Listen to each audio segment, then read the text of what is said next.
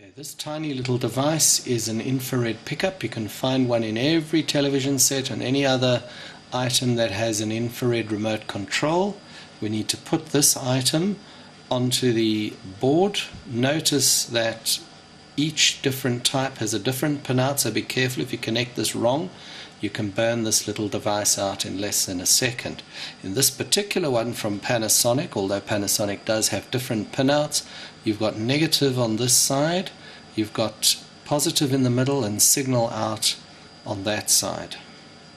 We're now putting this little item onto the miniature breadboard, and we're going to connect up the negative side over there to the negative power rail, which is over there, and I think at this point I'm going to need a tweezers.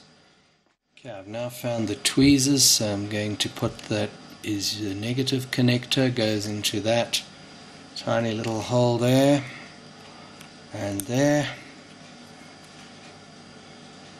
And here I'm going to take a little piece of single core wire in red, and I'm coiling it up around the small tool. Why do I do that? Because it looks nice and it tends to work better, and I'm stripping the end off with a small tool there. And now I'm connecting it up from the positive supply to the center pin of our little device. Careful of short circuits, you can damage equipment. And this yellow wire is the signal connector, which, if I remember, goes from that side there and it comes down. This little LED we don't need, so I'm taking it off the breadboard. Here I'm using orange wire. Generally black and blue is negative and red is generally positive, and signals can be yellow and green and orange and other colors. And we're going to connect this over here and down to the pinout connectors. If we look at our program, you'll see over there it says pulse in 9, that's pin 9. So if we look at this row, this header strip row, it's P0, P1, P2, P3, P4, P5.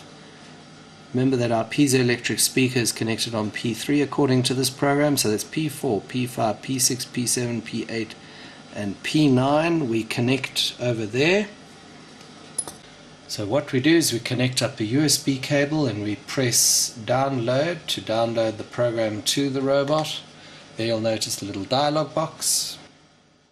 This is a television remote with the Sony television protocol programmed into it on the blue buttons. What you will now notice is our workbench is looking a little bit more cluttered than earlier.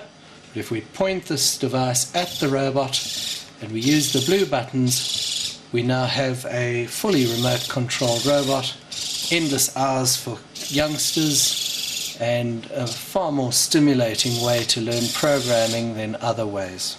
We hope you've enjoyed this short presentation that's helped you to build your robot. You can email us on info@robotscience.co.za if you need any further help. We hope that you'll take some time and look at the website www.robotscience, and that we can somehow help to make your child's business of learning programming a lot more fun.